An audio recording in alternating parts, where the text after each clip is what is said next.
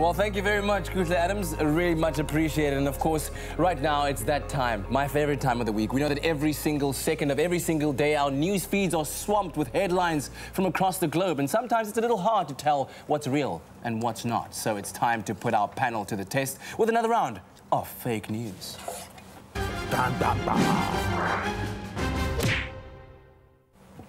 Oh, wow, we've got reports coming from all over the world right now, I can tell you that. So I'm going to be reading to our panel 2 headlines, but one is real and the other is fake, and all they need to do is tell me which one is fake. And perhaps you can try it out at home as well and see if you can tell the real from the fake. Right. Panelists, are you ready? Yes. Yes, we are. Brains tuned in? Yes, we are. Here we go. Oh, I'm getting... Oh, yes.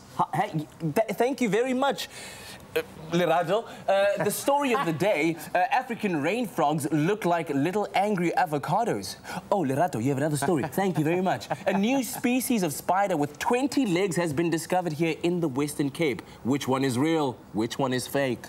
The avocado frogs are cute, so I'm going to go with them as being real, and a spider with 20 legs, that's impossible. Yeah, I'm also going to go with that one. It's fake. Like 20 legs. What are we doing? Why? Well, the black rain frog does, in fact, look like an angry avocado, and you have to see it to believe it. Take a look at that. Looks grumpy, like it's been aging for 55 days too long. In fact, the black rain frog, of course, is found in the southern slopes of the Cape Fold Belt in South Africa and can survive elevations as high as 3,000 feet. And don't despair, it's not that the frogs are sad, guys. They just have a resting amphibian face. Lerato, yes, thank you very much for that report. Another story has come in, guys. Police have discovered cocaine smuggled inside coffee beans. What is this world turning to? Lerato, another story. Yes, the world's strongest coffee can keep you awake for 28 hours straight with just 1 cup. Which one is real? Which one is fake? Or they're part of the same story, and the strong coffee keeps you awake for 20 hours straight because it's got cocaine in it. I don't know. Yeah. I don't know, man. I'm going to go with the first one. Seems like a lot of effort, so I'm going to say that's fake. I'm going to say the world's strongest coffee because I like the idea of that. Keeps you awake for 20 minutes. I'm going to switch it around because I feel like somewhere, some person is opening a coffee bean and putting cocaine inside. So, yeah. Well, it turns out we shouldn't be surprised at the lengths to which drug dealers will go. Really? Because Italian police did, in fact, seize 2 kilograms of coffee beans that were filled with cocaine. But in good news, a 50-year-old Italian was arrested and jailed for the bust. And yes, he stayed awake for 28 hours after drinking a grind of his own. Coffee, he never slept. He never slept again. Oh, Lerato, thank you. You surprised me there. Yeah. Another story from Lerato. A woman was shocked to find a wild baboon to be the culprit sleeping in her guest room.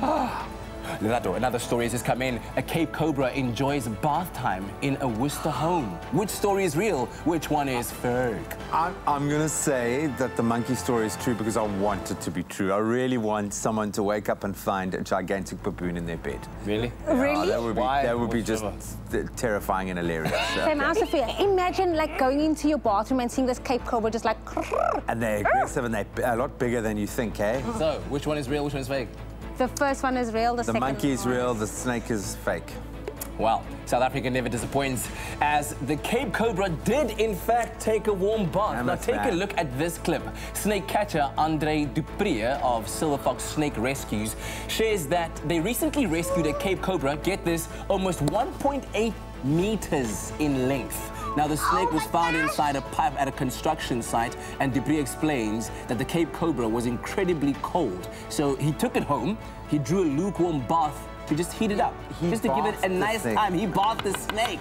Maybe gave him a bit of a scrub as well. We don't know, okay? But he says he will keep the snake with him through the cold winter months until she's had enough to eat and is feeling healthy and strong enough to be released at a nearby farm. And until then, check your baths before it's a bit romantic. He's like he's drawing this man doesn't have friends. He's feeding her. He's looking after her.